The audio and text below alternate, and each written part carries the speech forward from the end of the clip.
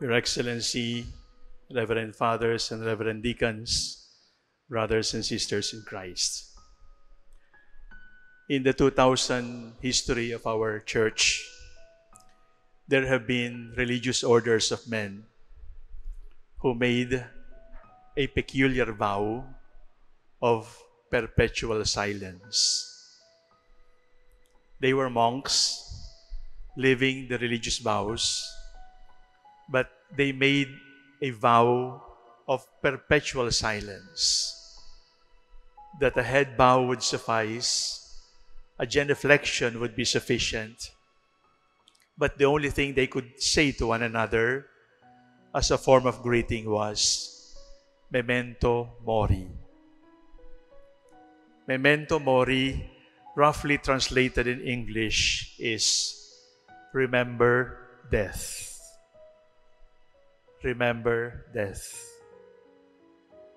When we remember our departed bishops and priests who have served the church in Lingayen, Dagupan, it is a sobering thought to keep in mind that one day we too will be remembered in this cathedral, and we will not be concelebrants or presiders in the Eucharist, but one of the faithful departed. Memento mori. Remember death. Death is important not just for our religion. Death was even important for Socrates and Plato. That is why Plato, writing the death of Socrates, said that all philosophy is only this: facing death and living with dying. And Moses reminded his people that it is wise to always remember that your days are numbered. We do not have the infinity of days. Our days are numbered, and every beating of our heart, every tick of the clock brings us closer to our last breath. So what does memento mori teach us? First, it teaches us to be humble. Vanity of vanities, and all is vanity. Today, we remember those who died this year. But who remembers those who died 1 century ago? Who remembers those who died and honors those who died maybe 50 years ago? They fade away, maybe forgotten, but they are not forgotten by the memory of God. So memento mori is a reminder for us, you will die, and all of these will end, and invest on the right things. You will die. Everybody will die. So focus your heart and your soul on the things that are immortal. Memento mori. When we live happy lives and the life is abruptly ended or ended in death through sickness, we say, sayang. But there are also deaths that are worth thanking God for. When suffering is too intense, when the pain of the cross is too heavy, the death does not only come as an end to our successes, death comes to us as a relief. And then we are able to say, ay, salamat, pahinga na rin. And then we are able to look at death with hope. We are able to look at death as a gift of mercy, so that we will not be disturbed by nurses in the hospital anymore. We will not be hurt by gossips and bashers anymore. We will not have to go for medical checkup anymore. Ay, salamat, at rest forever. Memento mori keeps us humble. But memento mori also gives us hope that all our troubles here on earth will come to an end, and there will be a great relief. There will be a great sigh, and then we will enjoy eternal life forever. And then we will see the great-great-grandparents we never saw here on earth. And then we will see Lorenzo Ruiz.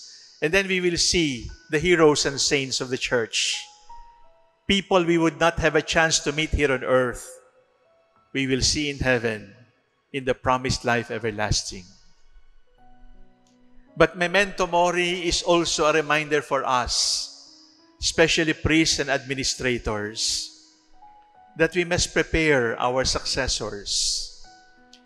Because no one is indispensable. When you start a mission, prepare to exit.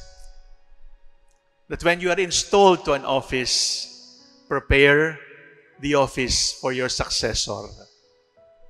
Because any success in this world without a successor is actually a failure. We must be able to multiply ourselves and not make ourselves indispensable and not make ourselves feel too important that we cannot be replaced. Because the only one who cannot be replaced is God. Everybody can be replaced. Everything can be rebuilt except the Lord. Successors. Successors are inevitable. When I die, I am sure I will be succeeded by another archbishop. But I look forward to that day when the successor comes and he is able to say, I prepared the office well for the next archbishop. I say it again, there is no success if you do not prepare a successor. And the task at hand, because we will die, is that we must multiply ourselves. We must multiply ourselves so that when the time comes for us to face sister death, we can say, I have fought a good fight, I have run the race, I have kept the faith. Brother priests, brothers and sisters in Christ, memento mori. Remember death. Remember that everything is vanity and everything will disappear like vapor. Everything will disappear like dust. Remember that when death comes to us, death is a gift of mercy. It is a relief that we will no longer be walking in the valley of tears. We will be walking with God in heaven forever. Memento mori is a challenge for us to multiply ourselves, to look forward to the successor, and make life more easy for the successor, for the one coming after us, because that is the best legacy we can entrust to those we will leave behind. Let us not leave problems. Let us live worthwhile legacies. And the best legacy we can leave behind is to leave behind footprints of saints. And let that saint be all of us.